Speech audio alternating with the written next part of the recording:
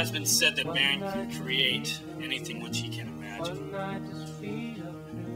I imagined living green on 319. I was once told the most common cause of failure is the habit of quitting when one is overtaken by temporary defeat. Every person is probably guilty of that sometime in their lifetime. The one thing I always told myself is I would not let that happen here at Living Green on 319.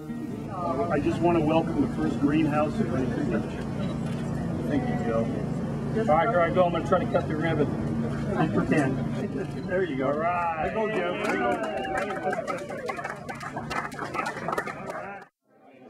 2 years ago, CEO and founder of Living Green Homes, Jason Shire, began his quest to build the world's greenest home. He titled the project Living Green on 319, and with the house now complete, it's Shire's first of what could be many green homes. Seeing the 70 to 80 plus people here in the house was great. I mean, I loved it. I love the support. And it's not just all about, hey, look what Living Green Homes is doing, but let's show the community that we can do this, and let's start doing more of them. This one is very, very special. I think when it comes to Orange County, I don't know exactly, it's certainly one of, if not the greenest or quote unquote the tightest property here. When it gets tested, it's pretty much off the charts. The house was funded partially by sponsors, whose donations in total counted for nearly $250,000. Jason worked with Michael Stevens, president of Achieve Marketing Group, who helped him line up the sponsors. Once you have one sponsor on board, it's a little bit easier to say, oh, we have Verizon on board. Oh, great, well, tell us about it. So once the ball started to roll, it kept rolling. We've probably talked to about a dozen different solar companies, and they finally made it come through, and they got it in before our grand opening, which was fantastic. And it is up and running today, and we can probably go look at the meter and see it spin backwards. Our goal as a company is to get 10% of California residents with solar. And that means 1 out of every 10 houses should have a solar system on it. And if we can achieve those goals, we will have created 180,000 jobs for California. These are jobs that can't be exported, they can't be sent offshore or to another state. These are jobs that have to be done in California, 180,000 jobs. And in addition, we could help California avoid buying over $70 billion in electricity from outside the state. Durango attributes its success to a leasing program that allows consumers to get solar panels starting at just $995. To get the word out, Durango uses a call center that places 85,000 calls a day. Of those calls, about 40 turn into legitimate clients. Oh, what's that, ma'am? English? Okay, we'll call back. Thank you. We're the first folks that put together a solar finance program, a lease program. And so the way it works is we put the solar system on your roof, we install it, we warranty our work, we even insure our work, we monitor it with a cell system, and we'll even come out and clean it if it gets dirty and stops functioning efficiently. We take care of all that, and you just get the electricity that the system has generated.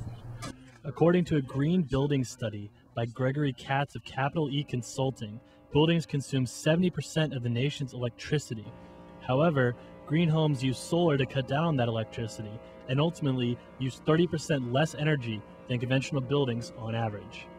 If you can see it, it's working.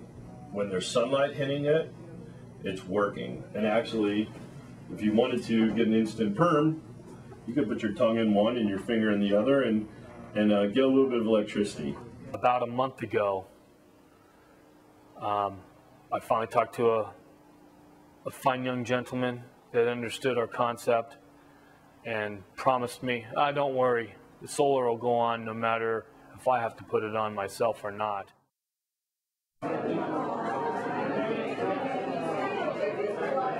Well, they say green homes aren't more expensive, but it depends on what level you are going for. The study by Katz also noted that a green home will cost the builder on average 2% more of the total cost than a regular home. But for a home as green as Jason's, that number can rise above 6.5%. This is it for me. This is the highest I've seen. So I've seen multifamily projects with 100 points, and for multifamily builders, that's a great endeavor. Nathan Krantz is a home inspector for Build It Green, a nonprofit inspection service. Krantz is rating just how green Jason Shire's construction really is. Build It Green gives points for green alternatives, like using LED lights instead of less energy efficient standard light bulbs. I've seen commercial projects go for LEED Platinum. So there's different rules and ways to achieve that, but for a single family home, this is the greatest I've seen. I mean, there's things I could have done to make it even greener, but there's a lot of things I could have done to not make it as green as it is today. I wanted to make sure if I was going to make a statement in the industry, that I wanted to make the greenest home possible at this day and time. So when I heard that my Greenpoint Raider actually said, hey, you've got one of the greenest homes, available, it's great to hear that. But the next home I build, I want to make sure it's better than this one. There's not an established market for a green home like this, or really any green home that's to this level, and it's just no one's really taken it this far yet, and it's going to be a challenge to market it and actually sell this home for what it's worth. So being 3 blocks from the beach or the ocean in downtown Huntington Beach, property values when we purchased this vacant lot at that time were going for about $1 million. This is probably, well, I would say anywhere from $1.4 to $1.8 million just to start for the investment. And then at that point in time, we were looking at about $2.5 million to sell. But now, because the economy hit, we're hopefully this drive right around $2 million for the price of this house. I think it's going to come down to taking homes that are similar to this home in this neighborhood, and then pulling the value of all the different green features, the insulation, the different HVAC system, and adding those back on top of whatever this home would sell for if it was not green. Jason says in order to find a buyer for his home, it's going to take someone that is a visionary in the industry.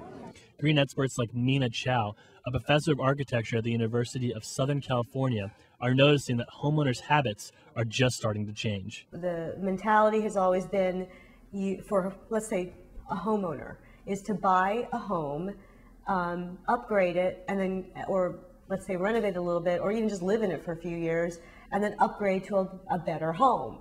They're starting to realize that doesn't seem to make sense anymore. Maybe we should be building quality buildings from the beginning.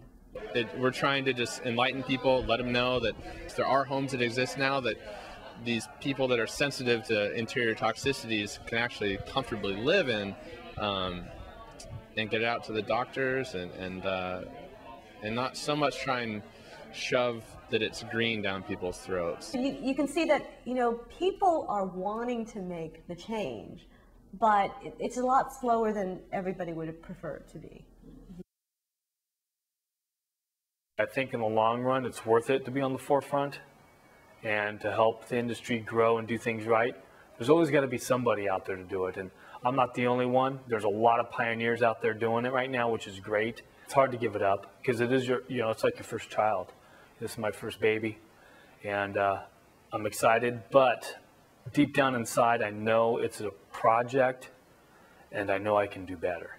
Living green on 319 was an idea.